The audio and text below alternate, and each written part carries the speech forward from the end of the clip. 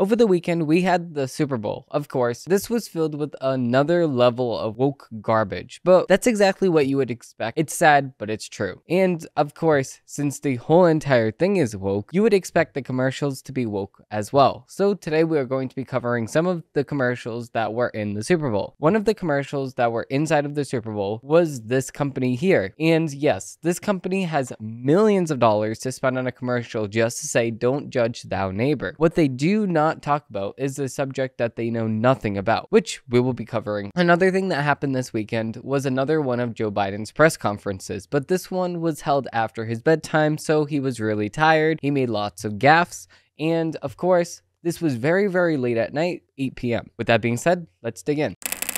Facts over tracks, isn't that spitting slow, spitting fast, I could roast, I could gas, think I'm okay at last, but I don't know if that can erase all the past. Starting, we have the woke commercials. So starting at the beginning, the Super Bowl played the national anthem and then followed that with the woke music piece called the Black National Anthem, which is just stupid. Of course, jam-packed between this were some of the wokest commercials we have seen in a while, starting with this one here.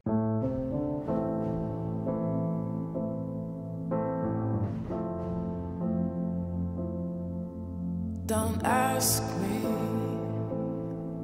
what you know is true. Don't have to tell you I love your precious heart. I was standing, you were there, two worlds colliding. And they could never tear us apart.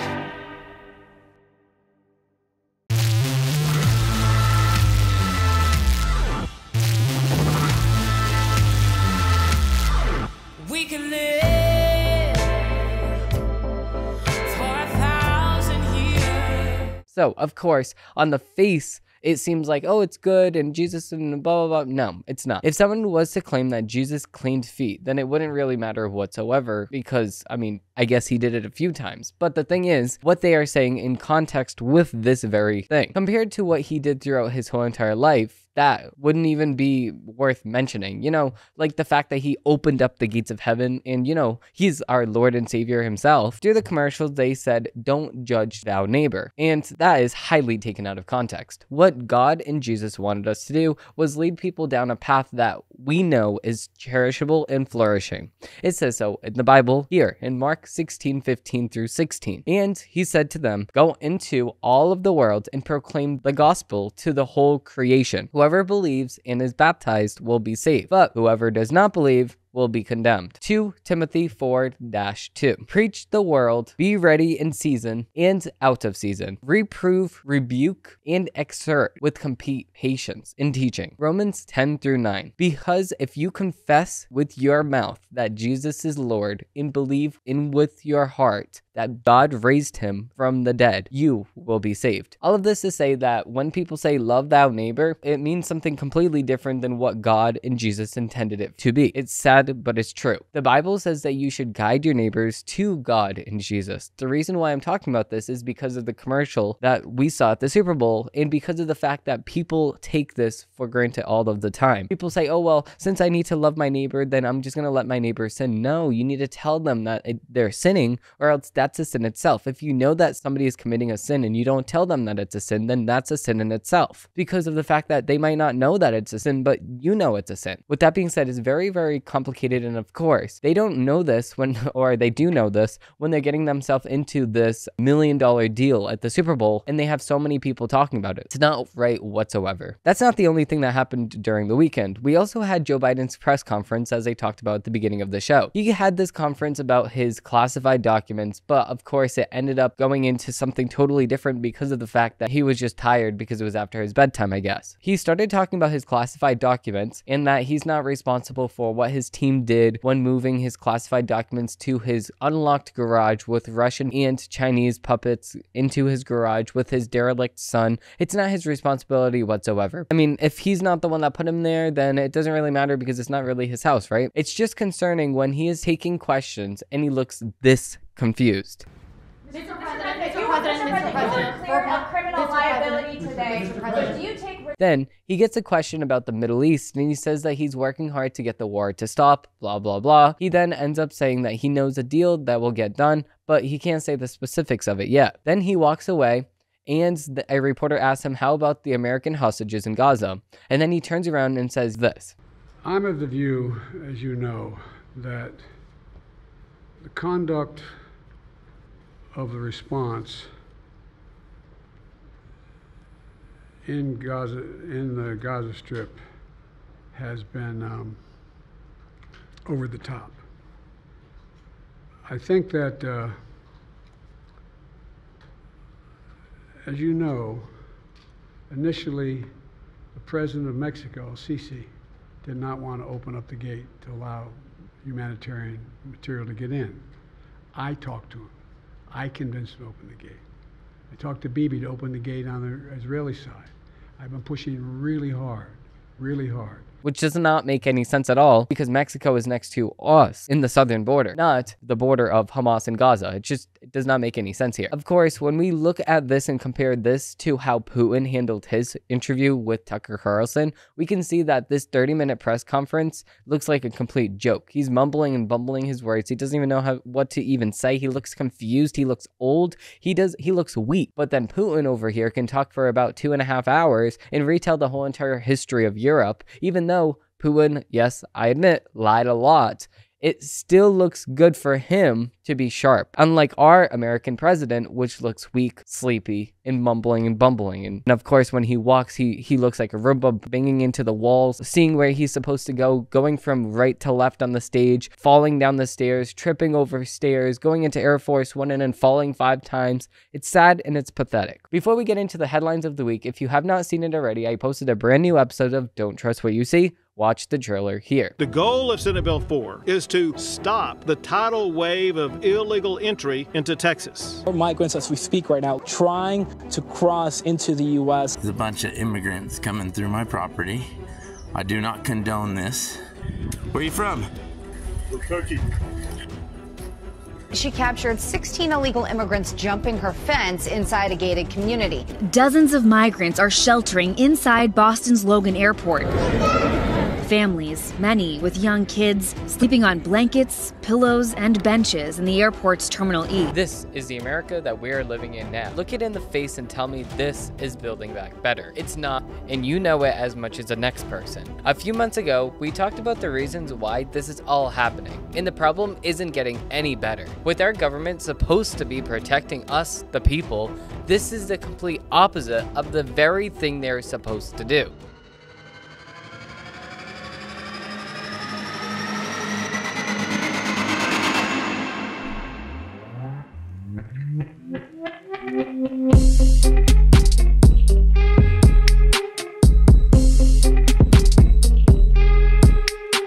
Digging right into the headlines of the week, we actually have a CNN or a Daily Wire article, I should say. That's going to be the media's takes. But we do have the Daily Wire article first. We have Senate that passes $95 billion foreign aid bill despite opposition from over half of Republican senators. Now, it should be more than half. It should be 100% of Republican senators because of the fact that why are we sitting here passing a bill that's going to help other countries before we help America first? It does not make much sense here. $95 billion when we have trillions and trillions of dollars in debt. Where are we getting this money from here? The Senate passed a $95 billion aid bill earlier on Tuesday morning that allocates money for Ukraine, Israel, and Taiwan. The bill passed on a 70-29 vote, with over half of the Senate Republicans voting against the measure. The aid package allocates $61 billion for Ukraine, $14 billion for Israel, $4.83 billion to U.S. allies in the Indo-Pacific, and over $9 billion for global humanitarian aid. The bill passed with support by nearly all Republicans and nearly all Democrats and 22 Republicans. It's certainly been years, perhaps decades, since the Senate passed a bill that will so greatly impact not just our national security, but just the security of our allies, but the security of the Western democracy. Chuck Schumer, which is lying out of his ass, said. So, of course, when we sit here and look at this, why are we sitting here saying that we need foreign aid? Oh no, we need to help our neighbors. We need to do this and do that and do this. Our southern border is open. We had over 10 million people come through our southern border just within the last 3 years alone. So why are we going to sit here and say that we are not allowed to protect our country first? We have to protect other countries overseas. How about we protect us? Make sure that our border is secure, because a country without borders is not a country. It's merely a country. Because how are you going to have a country if the borders of your country are wide open for anybody to come into? You can't hold a country like that. It's not safe. And it's not only safe, it's not only not safe, but it's also not telling where your country starts, where your country ends, because it's just fluid. It goes wherever it wants to, because the country doesn't have any borders. So, moving on to the next article, we actually have an article from the Daily Wire. So, Gina and Elon fight the power in Hollywood. So, as soon as Gina Carano saw one of the world's richest men post this message on X, formerly known as Twitter, she knew at the time that had come to take her fight to court. If you were unfairly treated by your employer due to postings or liking something on this platform, we will fund your legal bill. No limit. Please let us know. Almost no one in the country has a cleaner, higher profile claim to Elon Musk's offer than the actress who became a breakout star on Disney's hit Star Wars series, The Mandalorian. In 2021, Gina Carano began sharing her political opinions, criticizing COVID masks, mandates, and poking good-natured fun at business bullies who demand others state their preferred pronouns. The studio forced her to undergo re-education training, but when she suggested that the Holocaust-era hatred might provide a contrary tale to America's increasing atmosphere of tolerance and division, the company fired her. And of course, a few years ago, this was a hit story. Obviously, they got signed for the Daily Wire. Gina Carano got signed to the Daily Wire. She was in a few movies that they already made, and she's probably going to be in new movies that's upcoming in the Daily Wire. So, of course, she didn't go without a job for long, but at the same exact time, it needs to be said that Disney should not be allowed to fire people just based off of what they post on social media.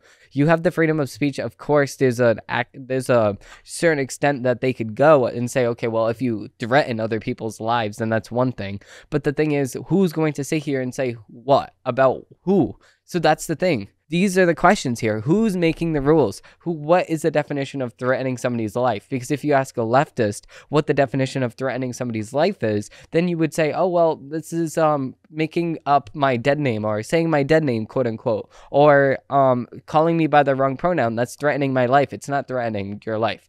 I mean that in the literal aspect. If you're sitting here saying, well, I wish that you died, or I wish that you got shot, or something like that, that's something different. And that's the actual definition of threatening somebody's life. So that's the definition that I'm going with here. So at the same exact time, I would say that if she did something astronomically big and saying like, oh, this and that and this, listen, I could understand why she would get put on leave at Disney. But then there's so many directors of Disney that are disgusting, that are doing things to children all the time, like a pedophile ring, and then at the same exact time, they don't get fired. They get upgraded. They get promoted because of the fact that Disney loves to do all of these weird things to children. That's exactly why when the child stars go into Disney or go into Nickelodeon, they end up doing drugs to escape that system, because of the fact that they know themselves that it is not a good system to be in. It's not a good atmosphere to be in as a child star. It's sad, but it's true. We need to admit that Hollywood is disgusting when it comes to children. Now, moving on to the media's takes. No, I'm not a writer. Okay.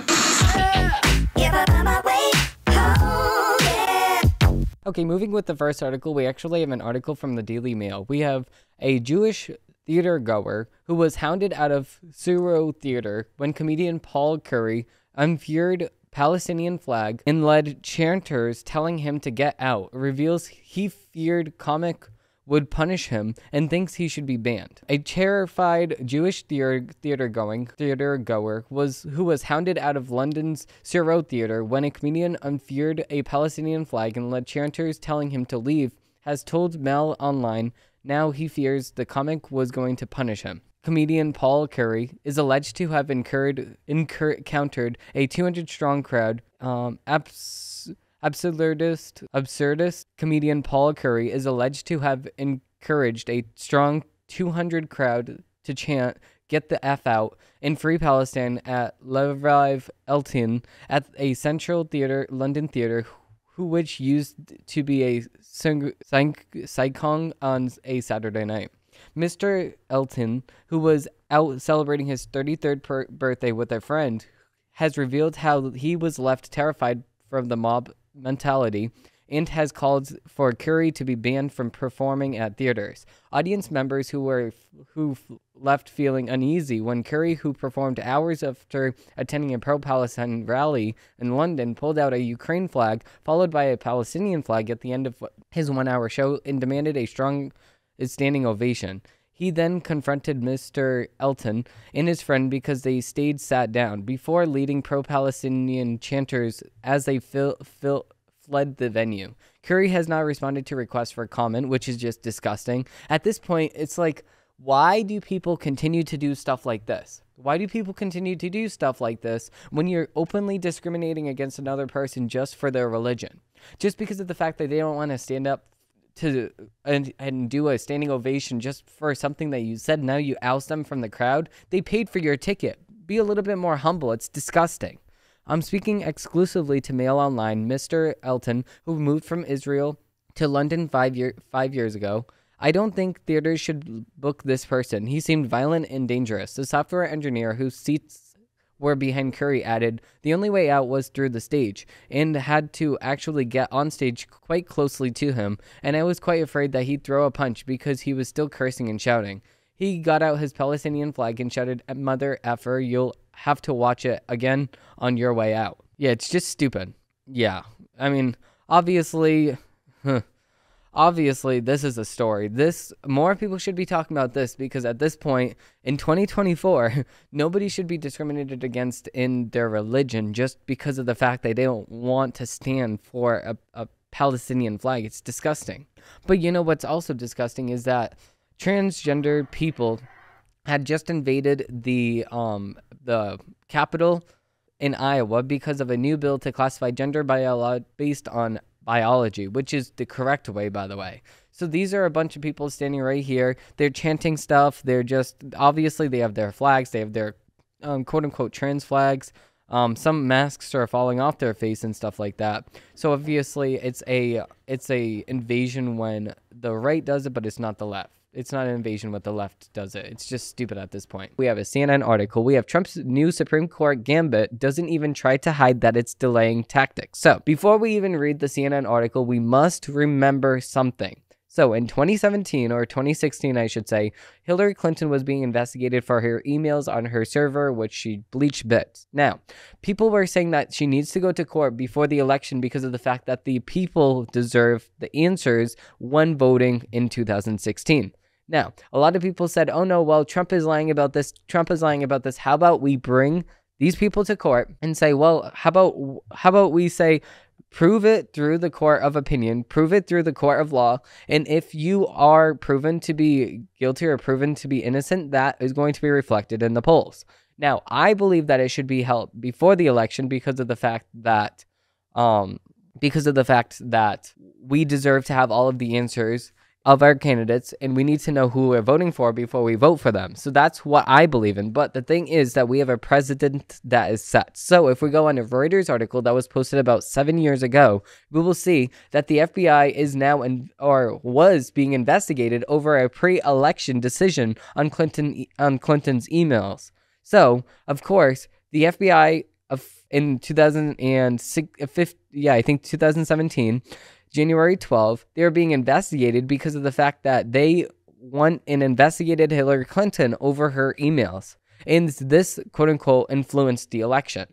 So because of the fact that the FBI is investigated Hillary Clinton, or was investigating Hillary Clinton, they said that influenced the election. But then when it comes to Trump, it doesn't influence the election. It doesn't make much sense here. We should have a standard at play. If it's going to influence the election, it's going to influence the election for everyone. It's not going to influence the election for one person and not influence the election for another person. It doesn't make much sense here, because at the same exact time, when we have the information in front of our face, we can make a better decision about stuff when we have all the information in front of us. So let's just say that there was something that was happening with Trump's classified documents. We deserve to see all of the evidence laid out in court. But the thing thing is that Trump was so unfairly prosecuted and so unfairly treated through his whole entire campaign that now nobody trusts the media and what they are reporting about this fact. They don't trust what they don't trust what they're saying about Trump. They don't trust the media when it comes to any of the candidates anymore because the media lied so many times to our face. Now, a lot of people have been saying, oh, well, the media doesn't lie to you. Like, get over yourself. The media lies to us all the time. I can't believe the fact that people are still saying in the year 2024 that the media is not lying to you. This is just a statistic of how many people have actually stopped watching the mainstream media. They have switched to social media services that allow free speech like X, formerly Twitter, to look at the evidence and look at the data themselves to make their own informed decision. They're not looking at the mainstream media anymore because they know the mainstream media is lying to them. They would rather look at the facts themselves and then form their own opinion. That's exactly why I'm laying out this whole entire standard, because if the leftists in the media more broadly said that this is the president that we have set in 2017 with Hillary Clinton, then why isn't that the president is applied equally to everybody under the equal law? It doesn't make any sense here. We're sitting here saying that it's this rules for thee and not for me, or vice versa, the rules for they and not for me, or whatever the heck I just said, but the opposite. The thing is, that's not the important thing. The important thing is that they like to play this little game. It's called you are going to follow the rules and I'm going to break the rules. So obviously it means the same exact thing as what I just said, rules for thee and not for me. But the thing is that the Democrats will not stop at anything. They are not going to stop at anything to make sure that Trump does not win this election. I'm not reading that CNN article, of course. So moving into another article, we actually have an MSNBC article. Now, this is actually really fun. Just completely neglecting the mainstream media and saying, listen, we have facts to back up our case. And this is exactly why you should follow my show over at X, because I do post new episodes every single day. And you should follow me over on X too, because I do post new information as soon as it gets revealed to me. So if you don't want to wait for me to upload a show or an episode, you can follow me right over on X, and I post every single day, multiple times a day. So as soon as information comes out about anything, you have the first dibs on the information that I have at my hand. And you don't have to wait for me to upload the show. You don't have to wait for other things. You can just see my opinion as stuff happens. So that's the most important thing about X, is that it allows us to have free speech and say our opinion, because the things that we are seeing in America right now are unprecedented. Now, of course, the same exact thing happened in 2016. And of course, we have seen time and time again that the information that they have told us about many things have been wrong, like I said before. But this brings us into the MSNBC article that we are going to deal with now. So Trump encouraging Russia to attack NATO allies is as foolish as it is dangerous. Now, of course, MSNBC is not going to allow us to actually look at the facts about what Trump is saying. So they are saying that, oh, Trump threatened to withdraw from NATO and blah, blah, blah, and he's blah, blah, blah. Listen, if we were to take a look at the actual statistics on this, and this is actually reporting from usnews.com, we can actually see that about 35% of NATO countries meet the group's defense spending target. Now, what Trump was saying is that America was paying one of the highest amounts to be in NATO, and we're paying the bill when it comes to everything else. Just because we're the most powerful country does not mean that we should be paying for everybody else. The thing is that everybody should be carrying their own weight when it comes to NATO, and that's the exact point that Trump was making. Trump was making a point that if we are going to stay here and be part of NATO, then why are we going to pay the bills of everybody else within NATO? It doesn't make much sense. That's exactly what the MSNBC article does not want to cover. Now, moving on to the next article, we actually have a Daily Wire article. We have Trump explains NATO stance after negotiating story draws controversy. So, on Monday, former President Donald Trump explained his stance on NATO after drawing controversy with a story about how he used hardball tactics to negotiate with other world leaders on supporting the alliance. A statement posted on Truth Social talked about how Trump, who is seeking a second term in the White House, argued how member nations contribute more to NATO's collective defense, with a strong United States leader pushing them to meet the 2% minimum GDP defense investment guideline. When I told the 20 countries that weren't paying their fair share that they had to pay up, and said, without doing that, you will not have a strong United States military protection, the money came rolling in. Trump said after the opening line claimed that his critics had acknowledged how strong he made NATO. After so many years of the United States picking up the tab, it was beautiful to sight a beautiful sight to see. But now, without me, they're to say you must pay. They are at it again. We are helping in Ukraine for more than $100 billion, more than NATO. He continued, allotting to U.S. support for Ukraine in its war against Russia. We have nobody that they respect, and they insist on paying far less than we do. Wrong. NATO has equalized, and now they will do that if properly asked. If not, America first. Make America great again, Trump said. I completely agree with this, because now we're going to sit here and say, well, okay, well, if you look at it, then America is the most rich country when we look at NATO. It doesn't matter. Other countries need to pick up the slack when it comes to NATO, because we're going to sit here and pay the bill for everybody else, but everybody else isn't going to pay the bill for us to fix our roads or to fix our highway systems in China. It doesn't make any sense here. We're paying our tax dollars to fix other countries' highway systems, to fix other countries' public transportation, other countries, everything, infrastructure. And us in America, we don't have good infrastructure. We have potholes in the streets that need fixing. We have street lights that don't even turn on. We have America at a debt crisis right now. We have hundreds of Americans being killed every single year from a fentanyl crisis, from our drug cartels coming through the southern border. We have 10 million illegal immigrants coming through the southern border within Joe Biden's presidency alone. And we have war within the whole entire world. So there's multiple fronts that we are being attacked from in America. We need to realize that we need to start fixing this, other than playing the blame game and saying, oh, it's his fault. No, it's his fault. Under the Trump administration, every little thing that would happen, they would blame Trump. But then when it comes to Joe Biden, they don't want to blame him. It's disgusting, and obviously everybody realizes this. Now, moving into the next article, we actually have an article from the Daily Wire. We have, in daring operation, IDF rescues 2 hostages held by Hamas in Rafah. I don't normally say that word. So, bucking reported pressure from President Biden not to proceed with attack on Rafah. Israel performs rescue. In daring operation, Israel Defense Forces, the IDF, rescued 2 Israeli hostages on Sunday who were being held by Hamas terrorists in Rafah.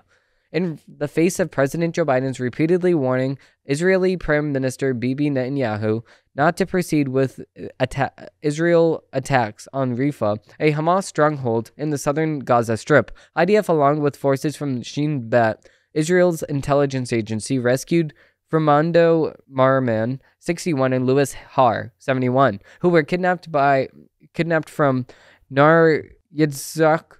I'm going to butcher that name, on October 7th. The 2 men are now in Sheba Tel Hashmra Hospital and in good condition. Quote, the operation was conducted for an hour and included a prolonged battle in nearby buildings with Hamas militants, dozens of airstrikes, and an escort by IDF tanks and to the helicopter. Yinetz Yov Zuin reported 3 terrorists who were guiding the hostages were killed, and 1 IDF soldier was lightly injured. The forces stormed into the building using explosives, entered the building, and pulled the 2 hostages out. Israeli National News reported a gun battle developed at the scene while the Air Force attacked the area, and the fire was opened from nearby buildings. IDF spokesperson Rear Daniel Hagar said Hayam officers arrived at Rafah at around 1 a.m. and carried out a very complex action on the premises in the second floor where the hostages were held. The Times of Israel noted, reaching the target in the heart of Rafah was very complex.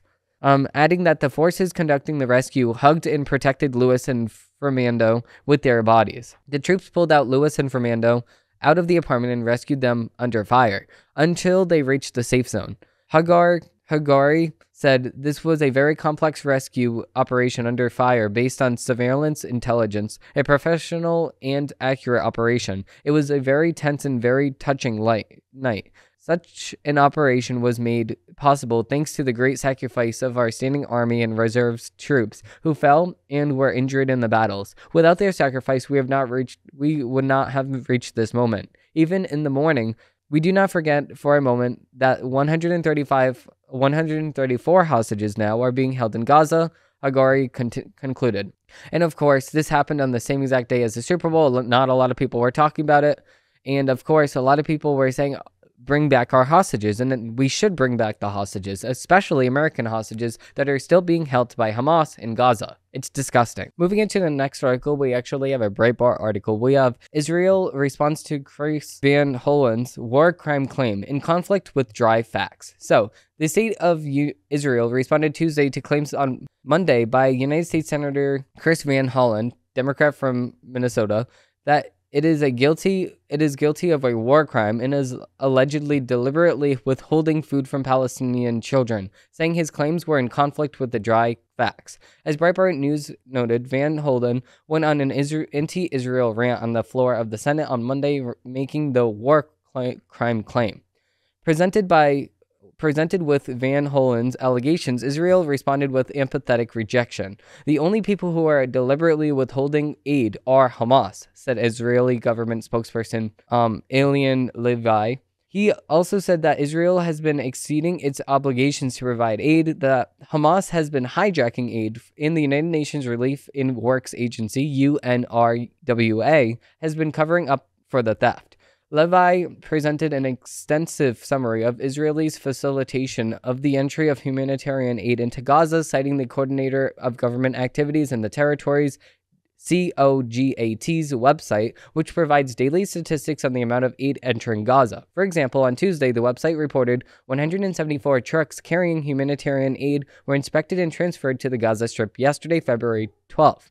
23 trucks were inspected at Nigeria and transferred via the Rafah crossing, and 151 were inspected and transferred via Kriam Shalom, and 83 trucks carried food.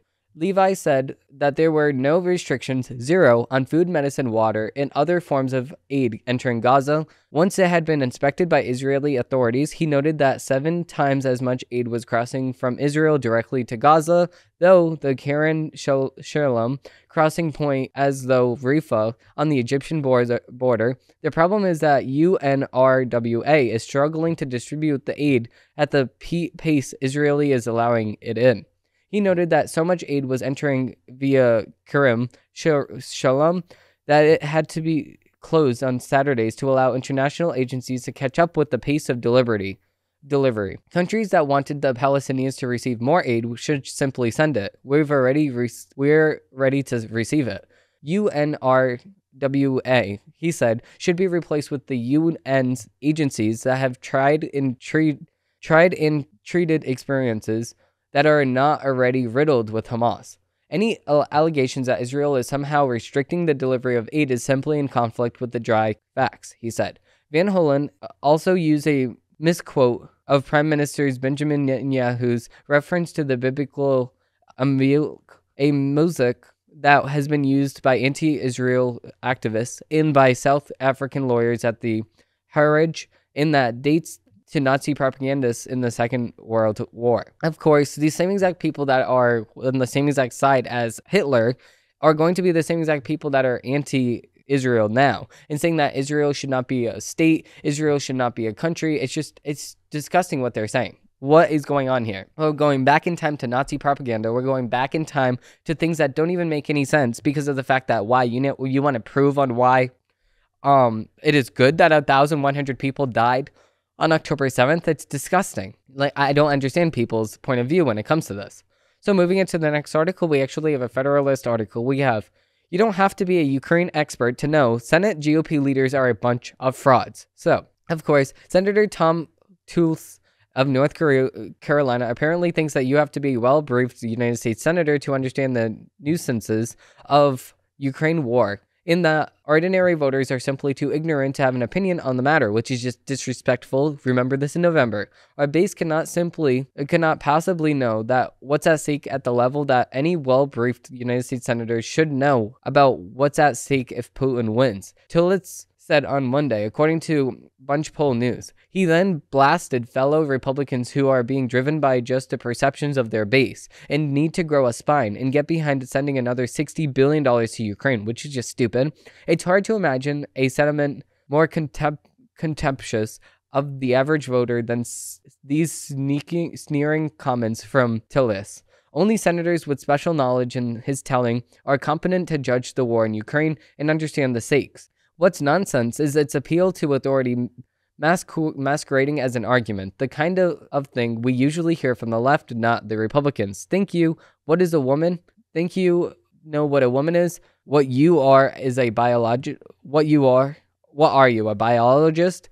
Think you know what the president has dementia? Think you know that the president has dementia? What are you, a neurologist? Neuroscientist? Sounds like a joke, but it's actually what we've heard over the weekend from a chorus of Biden lackeys in the press, tasking that it doesn't matter what the special counsel report said on the Biden's obvious cognitive decline and failing memories, because special counsel Robert Hur is not a neurologist. Some of these people were just shameless enough to go on national news shows and say this out loud.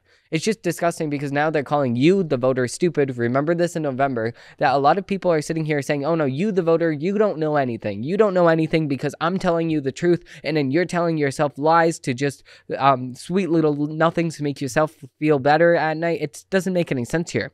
What we are saying is we, the voter, have the right to know all of the information and use our own mind to have an opinion on the matter. And then once you have an opinion on the matter, then you can say, in November, I'm going to vote for this person or I'm going to vote for this party. But what they want to do instead is just tell you what to think. They want to tell you what to think, tell you who to vote for. And then if you don't have the same exact ideologies and the same exact opinions as them, then it's wrong. It doesn't make any sense. So moving into the next article, we have we have a Federalist article. We have get ready for the cringy campaign to make Biden seem lucid.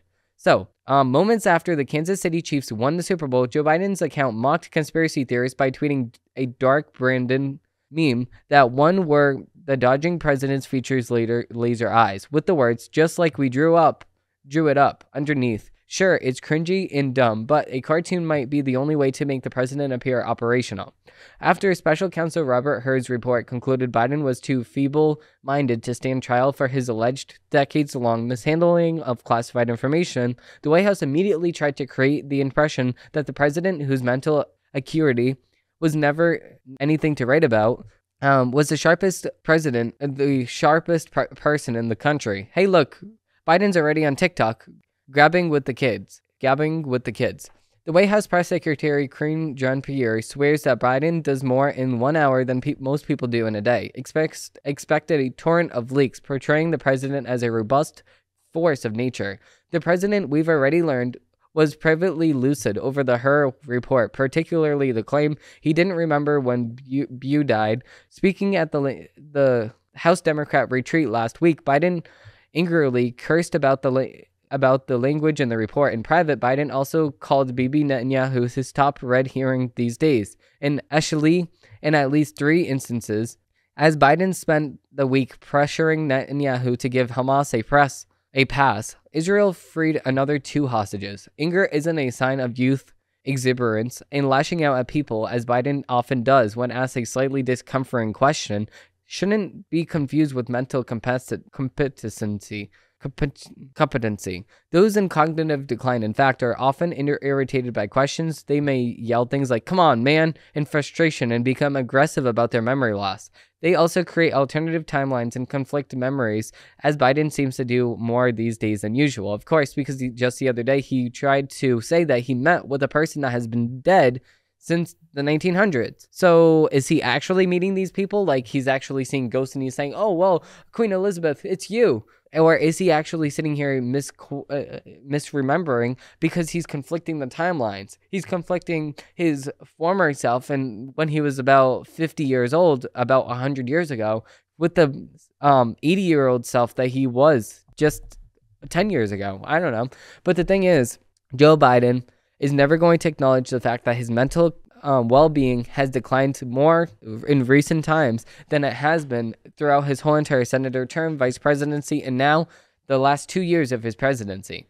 He's going in a sharp decline, and it's not good for this country. We need to actually remember this in November because it's very important for us to make sure that a lot of people know that the president is not going to have the mental capacity to actually force us into a flourishing country, and is not going to have the mental capacity to get us to a war if war was to be at our back door. It's already happening, and it's going to come quicker than you think. Thank you all for watching. Thank you all for listening, and I will see you guys on Wednesday.